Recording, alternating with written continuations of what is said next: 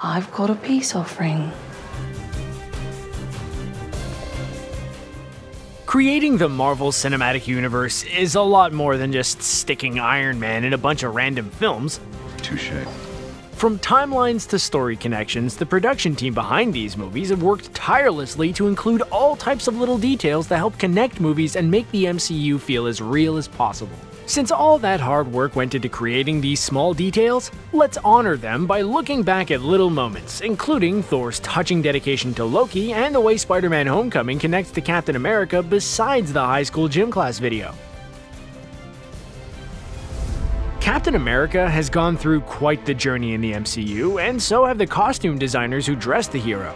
In Avengers Age of Ultron, the Avengers A symbol appears on his uniform, but by the time he's butting heads with Tony Stark in Captain America Civil War, the symbol has been removed. As Captain America abandons his post as the nation's hero and goes into hiding, he also sheds his iconic star. We see this for his costume design in Avengers Infinity War. Well, everything comes back full circle for the final battle in Endgame. Not only does the star reappear on his chest, but Steve Rogers proudly wears the Avengers A on his shoulder once again. Not only does the costume represent Rogers' journey as a hero, but it also helps Marvel make bank off so many different toy designs for us to buy and collect.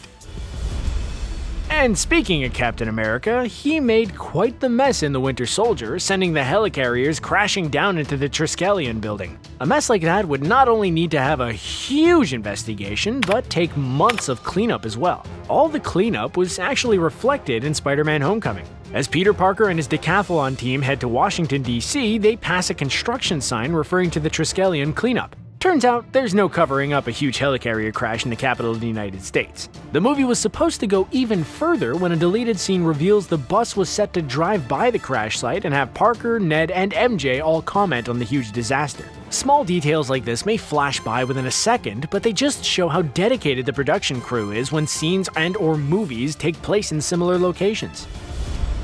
There is nothing like a good plant and payoff in a Marvel movie, especially when the first scene took place a few movies earlier. Case in point, the humorous exchange in Ant-Man and the Wasp where Ant-Man refers to Captain America as Cap. It was a matter of national security that Cap needed help. Cap? Cap. It's what we call him. Then Endgame comes out and there's the Wasp herself having a dialogue exchange with Rogers and referring to him as Cap. We're on it, Cap. The look on Ant-Man's face really says it all. Either way, the moment not only provided a clever aha for Ant-Man and the Wasp fans, but it created another way for Hope and Scott to bond together. Something we hope to see more of if a third Ant-Man movie is ever announced. Sibling relationships are complicated. Just ask Thor, who has spent just as much time battling Loki as well as standing by his side. And despite his evil intentions in the first Avengers, Thor finds a way to mourn his brother following his demise in Thor: The Dark World. If you pay close attention to Thor's hair in the movie, you'll notice that after Loki's sacrifice, he has a darker strain of hair braided into his own. Yep, you guessed it, Thor honors his brother by actually taking his hair and braiding it into his own. The little detail would have been more touching if Loki had actually perished. They often say the apple doesn't fall far from the tree, even if the tree is located galaxies away. Despite never meeting until they were adults, the connections between Peter Quill and his father Ego were made pretty clear in Guardians of the Galaxy Volume 2. During the flashback scenes with Ego, take a close look at the color scheme on his car. If the design looks familiar to you, it's because Peter's ship has the exact same color pattern. This makes us wonder what name Ego gave his sweet ride. We all know Star-Lord named his ship the Milano after Alyssa Milano, so maybe Ego used a name like Goldie, based off his real-life partner and a popular star in the 70s. The MCU is so in control of their movies that they pay attention to every single little detail. For example, take a look at the gym class scene during Spider-Man Homecoming. MJ's rebellious side is showcased in the scene as she reads a book during a class where you're supposed to be active. If you caught a glimpse of the cover, you'd see the title of Human Bondage. Well, this wasn't just a random title snagged off a shelf at Barnes & Noble. The book actually follows the story of an orphan who went to live with his aunt and uncle after his parents passed away. Sound familiar? Yeah, MJ is pretty much getting a crash course in the life of Peter Parker. Avengers Endgame had the tough task of going back in time, including an epic scene which took place during the events of the first Avengers movie. The movie had to match up scenes, costumes, and ensure everything fit, especially with millions of eagle-eyed viewers looking to spot any tiny mistake. Well, the movie producers went above and beyond, including some extra details we never expected. One of the best examples is when Thor has a conversation with Robert Redford's character Alexander Pierce. May I ask you where you're going?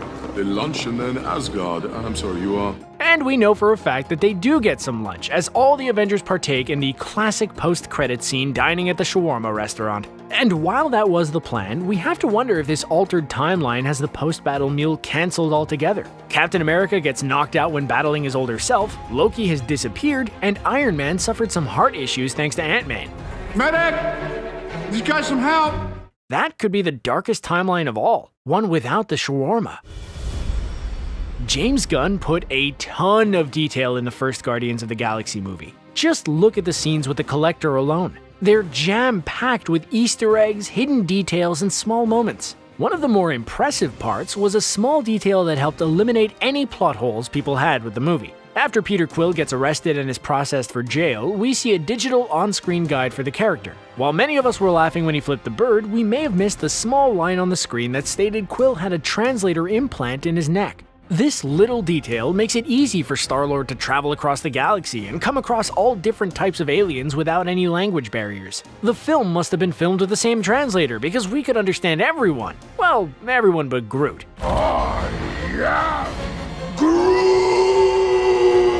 Guess the translator needs a firmware update. Black Widow is hinted at her history through many of the Avengers films, and while we wait for a full glimpse at her backstory, we only have these tiny details to live off of. One of the more subtle but great moments to Natasha's past comes in an early scene in Avengers Endgame. While she talks with Steve Rogers about the aftermath of the snap, take a look around at the desk and chairs. On one of the chairs, you spot a pair of ballet slippers. The ballet slippers connect directly to her childhood, where she was given false memories of being a professional dancer while secretly training in the Red Room. Why would she have those slippers now? Well, with half the population wiped out and little hope for the future, why not dance your worries away? The slippers will likely come back into play once the Black Widow solo movie gets released as well.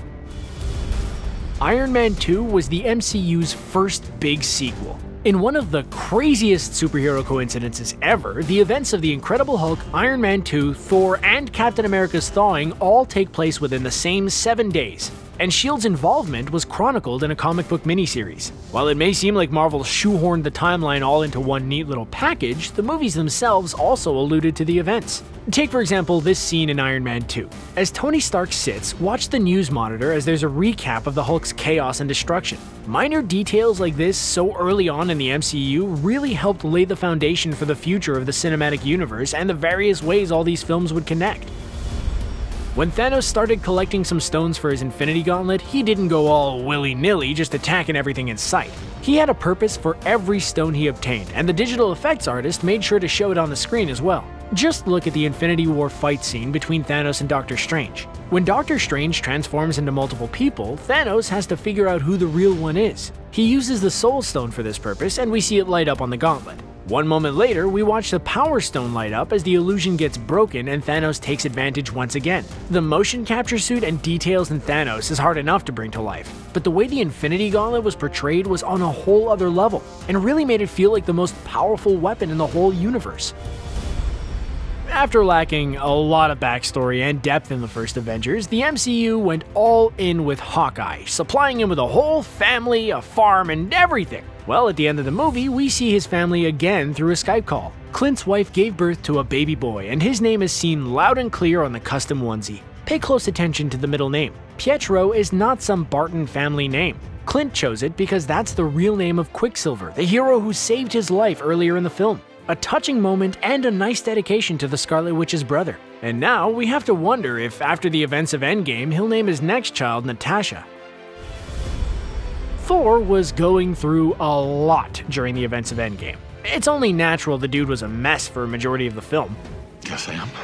And while we were distracted by the unkempt appearance from the God of Thunder, it was easy to miss a key detail Thor showcased when standing up to plan the time heist with the other heroes. As he goes to put eye drops in, you may notice he only places them in a single eye. The reason? His other eye is a fake. Remember how Rocket Raccoon gifted him the eye in Infinity War? I would have watched that. Well, the Russo brothers didn't lose track of that key detail as Thor woke up from a slumber and used an eye drop to help adjust to the light after he took his sunglasses off. We imagine the fake eye would have malfunctioned if he applied the eye drops to the mix. Ant-Man not only has the ability to shrink at will, but he knows precisely the right time to do so. Just look at the scene when Thanos attacks the Avengers headquarters in Endgame. As the windows blast open, Ant-Man shrinks himself down to avoid taking the impact of the blast. The smart move helped Scott Lang survive and live on to help fight in the battle against Thanos. The shot goes by incredibly fast, but a slow-motion look showcases just how much detail went into the planning and special effects. With such a special effects-heavy film, this could have been skipped or avoided. But the impact of the scene really works, and Ant-Man was the ideal choice for the moment because many of our heroes wouldn't have survived the blast at full size. The MCU version of Spider-Man has been intertwined with the Iron Man series more than anything else. Underoos! And the filmmakers wanted to make this clear by featuring even more than just Robert Downey Jr. as Tony Stark. When Peter Parker walks through the halls of the Midtown School of Science and Technology, you can spot murals of some key scientists who helped shape the world as we know it. Among the images on the mural, look for a clear shot of Tony Stark's father, Howard Stark. Stark Industries has a clear impact on the whole MCU, and this little detail helps emphasize how important the relationship between Peter and Tony has become. The small detail wasn't even needed, but the picture mural also helps make the Midtown High School feel even more realistic. And of course, Tony Stark plays a father figure role to Parker, making the whole Howard image come full circle for all the characters. During Infinity War, we saw the instant effects of the snap take place in Wakanda, but Endgame expanded on this, showcasing Hawkeye's experience with the whole ordeal. After practicing some archery with his daughter, Clint's whole family disappears. During the scene, pay close attention to the sound effects. In the first minute or so, you can hear a lot of birds chirping along with some general sounds of nature on his family farm. What are you doing this way? Yips. Here? Then, once his family turns to dust, the bird chirping slowly disappears as well. The movie brilliantly chose to eliminate any music and keep things to just the natural sound. Small details like this make the whole blip feel even more realistic and creates a sense of eerie danger. Some of the smallest details included in the MCU movies have no connection to other movies, but rather the stars' personal lives. For example, during the Tony Stark and Pepper Potts scene in Avengers Infinity War, they discuss wedding dates, and the date of August 27th gets suggested. The date may seem like a random one picked by the writers, but as we've learned, nothing is random in the MCU. The date is actually Robert Downey Jr.'s real-life wedding anniversary. He was married in 2005, and the wedding included guests like Keanu Reeves and Sting. To put the wedding date in perspective, Tom Holland was only 9 years old when Downey Jr. was married. Downey Jr. married Susan Levin, and the couple have 2 children together. In another great attention to detail, he actually has a Susie Q tattoo on his left shoulder for her. But the production team either covers it up or edits out the design when Stark wears a tank top. We imagine Pepper Potts wouldn't be too happy with another woman's name inked on his skin. Spider-Man Homecoming may have been mainly a Sony production, but the movie did a whole lot to show everyone it was part of the MCU. Just like Howard Stark in the hallway, there's another small detail in one of Peter's classrooms during the movie. If you look up on the wall, there's a collage of famous scientists and inventors. The last picture may cause you to do a double take because it's actually an image of Bruce Banner himself. When the guy's not causing a rampage wherever he is, he's actually a brilliant scientist. Sure, he helped create Ultron and brought a lot of danger to the world, but he also has advanced all types of research into a variety of topics, including gamma radiation. And yep, we're still sticking with Spider-Man Homecoming, a film that clearly went above and beyond to showcase little details. During the scene where Aunt May and Peter Parker enjoy a dinner together, pay attention to the exterior shots of the restaurant. Right next to the restaurant is a small building with Korean words written on the window. Well, if you read the English translation right under the window, you'll see it says the Korean Church of Asgard. So yeah, obviously Thor has had a big impact to the citizens of Earth. At least big enough for people to start their own church and truly worship the God of Thunder. Along with showcasing the church exterior, we would love to see at least one sermon. We could just imagine a lot of people shouting out, "You're not worthy!" Ooh, the whole sermon could be done to the tune of the Immigrant Song. Endgame helped tie up so many loose ends in the MCU. Steve Rogers got his dance, Thor found peace with his mom, and Tony Stark finally ended his beef with Captain America from their Civil War days together. And speaking of their fight, Civil War had some heated discussions between the two, with both hurling some pretty deep insults at each other. Rogers called out Stark for never making the sacrifice play, while Stark called out Rogers for telling him that everything special about him came from a bottle. Well, we all know how Stark could make a sacrifice play with his big snap at the end of the movie. Meanwhile, Rogers proved just how special he was by proving he was worthy enough to carry Mjolnir. It wasn't a serum that made the Cap worthy, but rather his good morals and decision to always do the right thing no matter what got in his way. Okay, now that we have all these covered, it's time to go back and watch the whole MCU for even more little moments. We cannot wait to see what Phase 4 has in store and how the smaller moments will tie into the rest of the MCU. Any great moments we missed, let us know in the comments below. Thanks for watching, and don't forget to subscribe to Screen Rant for more great Marvel content.